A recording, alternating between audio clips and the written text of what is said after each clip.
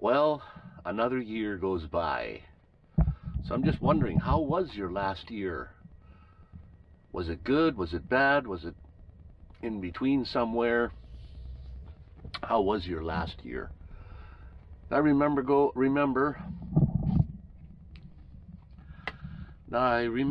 a year ago we were saying that we hope that 2021 is a better year than 2020. Now we're saying the same thing. We hope year 2022 is going to be better than 2021. 2020 was not so good. 2021 was not so good. Let's hope 2022 is a lot better. So let's hear from you. Put your comments below on what you think 2022 is going to be like. I think, from my personal opinion, much the same as 2021. Things are, it just seems to me like the governments, like, I don't know if they get together and talk about it or what, but it seems like they're training us to be like they want us to be. They say something and we jump. They say jump and we say how high. So I don't know. It just feels like to me like we're being trained on the way that they think we should be doing things. Now, there's a lot of things that have really changed drastically as far as like work, how things are done at work. Not most, but there is a lot of things that are done from the home now. Excuse me. A lot of things are done from the home instead of going out. We're wearing masks wherever we go. Like, how long is this going to go on? Things seem to be getting better, and then they get a little worse, and then they get a little better, and then they get worse again. So I don't know how things are going to turn out. All the festive season was just like, you can't do this, you can't do that. You can't have a lot of family and friends over. It's just horrible in that respect. Now, I'm unemployed. I don't work, so I don't know what that's like for all you people that work. A lot of people have lost their jobs because of this. The shipping for goods around the world is changing, so it's the way businesses are going to deal with their way of doing business in the future. Like, I have no predictions, because we'll just have to wait day by day and see what happens. So make your comments below on what you think next year is going to be like. It's going to start off on January the 1st the same, so we'll have to just see, like, in progress. Hopefully the spring and the summer, and things will lighten up. Now, I've been sort of stuck here not that I am stuck here, but I came to Vancouver for the winter, and now that I am here, I'm sort of stuck here. I can't go back to Alberta yet. Well, I don't really want to. I don't think the highways are that great right now to get through anyway. There was flooding in the Abbotsford area. I think they're getting that all sorted out now. Right now it's very, very cold here. It hasn't been this cold, from my understanding, hasn't been this cold here for many, many years. Like minus what was it, minus 17, a couple times minus 13. That's very, very cold for Vancouver. Now on the prairies, they're getting like minus 35, minus 40, which is extremely cold. And then it lasts for like a long time, weeks. sometimes like a couple of weeks. It's been just about a week now already here. So, and I've got a diesel heater. It's not running all the time. It warms up. Today's a nice sunny day again. It seems like when the sun is out, it's even colder. It doesn't heat anything up. Right now, it's, well, I don't know if my thing's working properly. It's only -2 degrees outside, and it's 19.9 degrees Celsius inside here. I've got the diesel heater running at the moment. Sometimes I let it run for hours. Keep nice and toasty in here. So that's what's happening with my heat. When I do some cooking on the stove, I baked some bread in my stovetop pressure cooker. That kept it nice and warm in here for a while. I've got one more loaf to do. I've made, with my new Dutch oven, I've made a stew, a beef stew supper last night. It was gorgeous. And I'll have the rest of it probably tonight. It's a 2.8 quart, liter or quarts, I can't remember what it is. Hang on, I'll go have a look.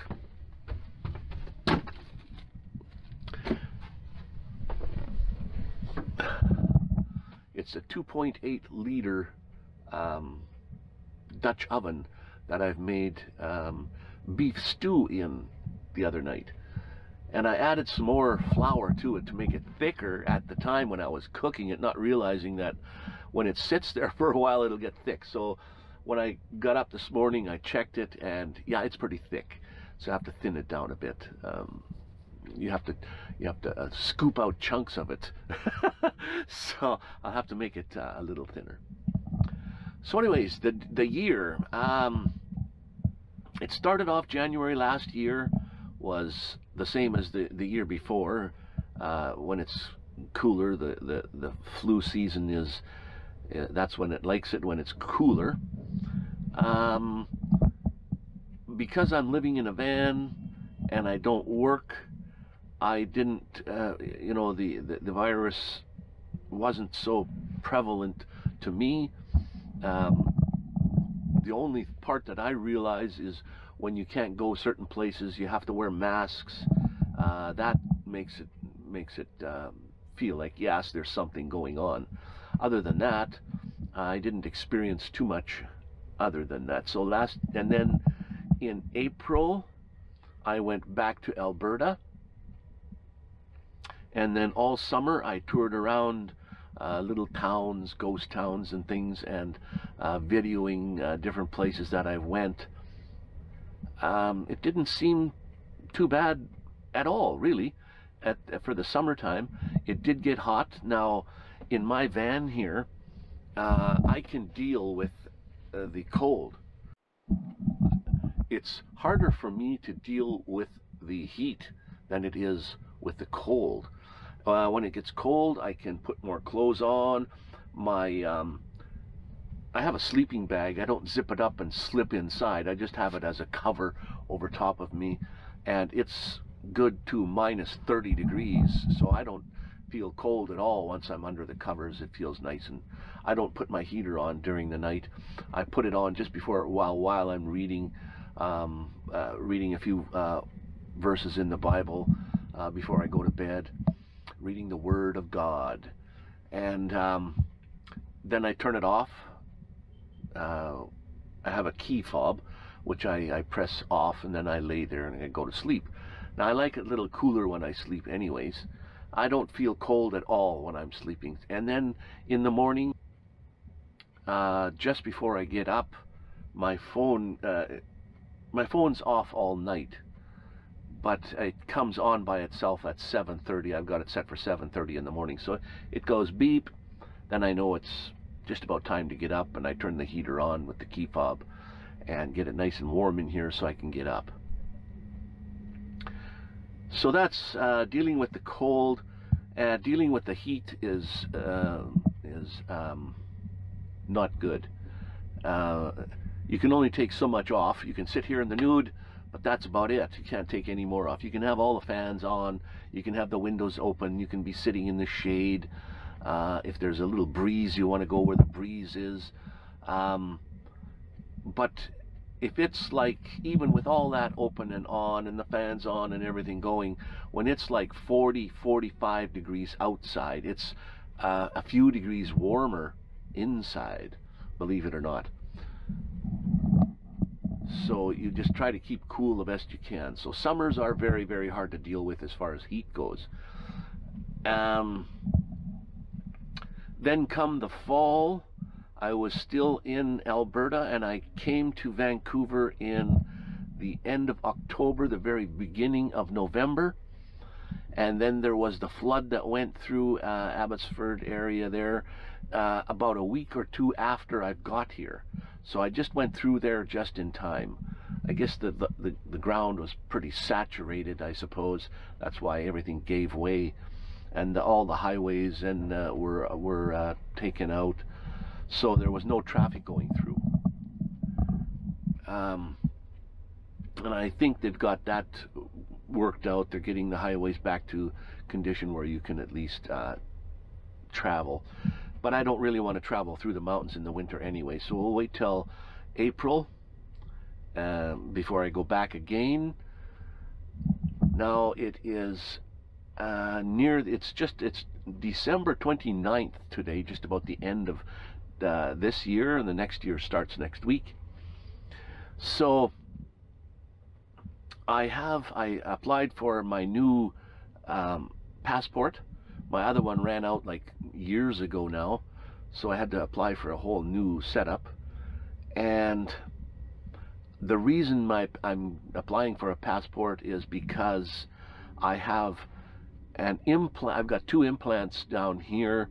One of them, not the implant is loose, but the crown on top of the implant is loose.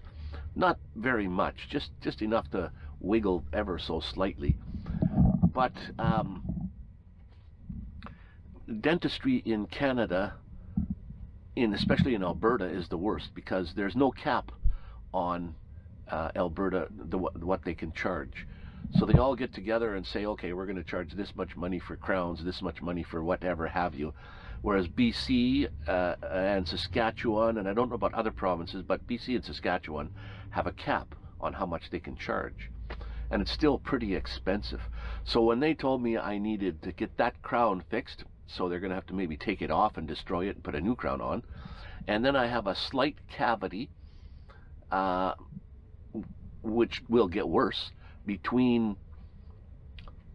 I have all my teeth, but they're all crowned, except for 2. 2 of my teeth in the back top are not touched at all. And I have a cavity between one of those and the one that's next to it that has a crown on it. So the dentist in Alberta, he said, we're going to have to take that crown off, and you're going to need a new crown there. Now, a crown in Alberta costs $1,300. So that's 2 crowns, $2,600 just for 2 crowns. Then there's to fix the cavity, and then have them look at and do whatever else they need to have done to make everything good again. So that's, you know, $3,000, maybe $4,000 of dentist work. Now for $4,000, $3,000, I can fly to Mexico, have my teeth done, and pay for the hotel room. Well, I'm not even going to have to pay for my hotel room. The last time I was there, the dentist, she owns an apartment that she rents out to patients that have like a lot of work done to their teeth. And I know her really well, and she offered for me to stay in her apartment for free. So all I have to do is pay for my flight there and back, and I think I can get a flight from Vancouver to Cancun, where I'm going to go, one-way there ticket and a one-way ticket back, sometimes as cheap as $200 each way. So even if it's $300 or $400 each way, that's less than $1,000 there to fix my teeth I don't have to, I just have to eat. It's going to be less than the money I would have to get my teeth fixed here. So that's why I'm getting my passport to head back to Mexico to get my teeth fixed. And now I have to wait for 5 weeks. And they said January 20th is a date I can look forward to them phoning me and getting see if they accept it. Now your passport has to be exactly like you all know. When you get the passport, you have to take your glasses off and no smiling. I don't know how they determine it's you. I look different with no glasses on. But not only that, my driver's license, because I live in my van and I don't have a house address, I just have a post office box on my driver's license. They don't like that. They don't like a post office box address on your on the passport, Canada Services. So they thought they might let that one slip, and that's okay. But not only that, my name on my driver's license is Wayne J. Senft. On my birth certificate, it's Wayne Jacob Senft. That's not good either. They like them to both be exactly the same. So while I was there at Services Canada, she called directly to the passport office and asked them if this would pass and that would pass. And they said, well, just put it through, we'll look at it and we'll see. And they might determine whether, yes, they'll let it pass or no, they won't. So I asked, well, I paid, it's $120 for a 5-year passport or $160 for a 10-year passport. And I paid for the 10-year passport, $160, and I said, well, what happens if they refuse me? Do I get a refund? And she said, well, I don't know about that. We'll just have to wait till they call. So they might even say, well, there is no refund. So I don't know what's going to happen there anyways. And it's another 4 weeks or another 3 weeks, 3.5 weeks till I find out. I'm waiting for a phone call actually so that they can tell me what their decision was on that. So that's what's coming up in 2022, is hopefully a trip to Mexico to get my teeth fixed. And the rest of this year was when I came here in November. It's like I said, end of December now, so that's a couple of months here, and it's really cold, and they're still wearing of the masks, and new variants coming out, so things just seem to be getting worse. Like, is this all true, or we all know that there's something going on. There is a real virus and it's killing people, but my goodness, it's just horrendous. This is going on 3 years, coming up here in the early next year here. I've never seen anything like that in my life. This is the first time I've ever seen anything like that in my life. So whether you get the flu shot or not, that's totally up to you. If you look at different statistics, it all depends on where you go to look at these things. Is it really true what they're telling you, even if it's from the top people that are studying this? Like, you don't know whether to believe them or not. Are they just giving you numbers? Is it as bad as they really say it is? I would think that if you do get the flu shot, that doesn't mean that you're not going to get it. It just, like, the flu comes along, here's a little flu coming along, and you're sitting beside someone that's not vaccinated. Do you think that little virus cares? Does it know the difference? Of course not. So, but if you do have the flu shot, at least you'll be probably less severe symptoms. Yes, it can still do, it can still hurt you a lot. but you'll probably be less severe symptoms. Now, if you're not vaccinated, you might just feel like you got a sniffly nose and what have you too, but you have more of a chance of being severely a severe reaction to it. So anyways, the year 2021 was any different than 2020? Not for me. Was it any worse, any better? In certain places it was worse. In certain instances it wasn't. Is 2022 going to be any better? Well, I can't answer that, of course. We have to wait and see. And there again, it all depends on what the government tells you. You have to stay in. You have to do this. Like when you go to some place that they say you need to be double vaccinated to get in.